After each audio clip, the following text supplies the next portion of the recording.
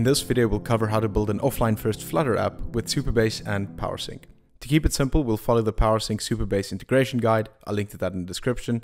And before starting, you need to have free accounts with Supabase and PowerSync, links to those below, and have Flutter set up. With this architecture, you change your app's read and write database from Supabase in the cloud to a SQLite database embedded within your app. This will make your app always available even when users are unexpectedly offline.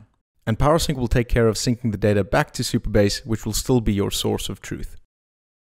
The first thing we'll do is create a PowerSync instance and connect it to Supabase. So we'll go to the PowerSync dashboard, create an instance, give it a name, and then for credentials, we'll say we'll use Supabase authentication. And at connections, we'll create a new one, and then move over to Supabase, go to the database information, and copy those values into the PowerSync modal. So you'll copy the name. You'll also have to go find your password and copy that into the modal as well. And once that's all there, you can test the connection and save. Your instance will then be provisioned. This will take about 2 minutes, but we can skip ahead, and there we can see that the deployment has been completed. Next, we'll create some database tables.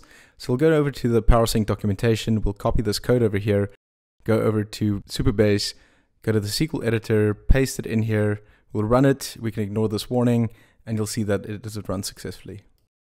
PowerSync uses the Postgres write-ahead log to replicate data changes, so we'll need to create a publication. For that, we'll look at the documentation, copy this code over here, go to the SQL editor, paste it in here, and run it, and you'll see that it's run successfully. Sync rules allow you to control which data gets synced to which users. So in order to enable that in our app, we'll look at the integration guide in the documentation, copy the example code, go over to the sync rules file, select all of that, and then just paste what we've copied.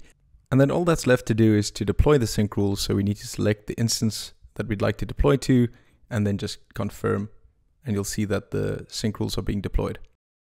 This will take a few minutes to complete, so we'll skip ahead and see what it should look like when it does. The last thing we need to do is make sure that everything runs on Flutter. So we'll go over to the integration guide, copy this terminal command, go over to the terminal, paste it in there, and that'll clone the Flutter project to your machine.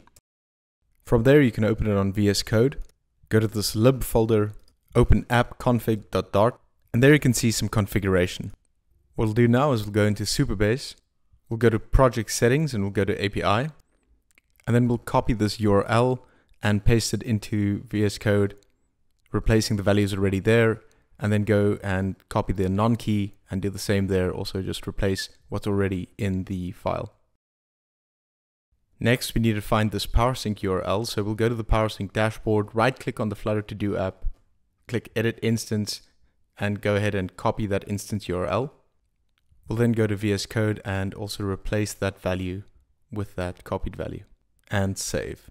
Next, we'll go to the terminal, we'll open our simulator app here to make sure that we can open the app in iOS, and then we'll run the command flutter run in the terminal itself. This will bring up the Flutter app on the iOS device.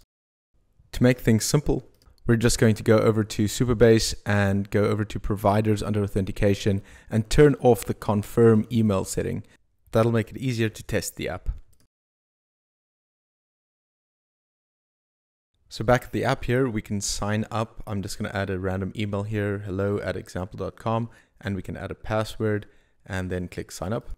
And then we'll be able to add a new list to the to-do list app. I'm just going to call this new list and create that here. And then I can add items to that list as well. I can add item 1, I'll add that, and then maybe item 2 as well. And as soon as I add these items, they'll appear in Supabase. I can go over there. I can see that the user hello@example.com is over there. And then the table lists has got this new list, and the to-dos table has got the 2 items that I added. So let's get to the syncing. If I open another simulated device, in this case it's an Android device, I'll sign in with the same credentials, that's the same email and password, and I'll effectively be logged in as the same user on 2 different devices. And what you'll see is that on both devices I've got the same list with the same items. I can add new items and you'll see them being immediately displayed on the different devices. And that's because PowerSync is syncing this data back to Supabase and then also to all the devices that are signed in.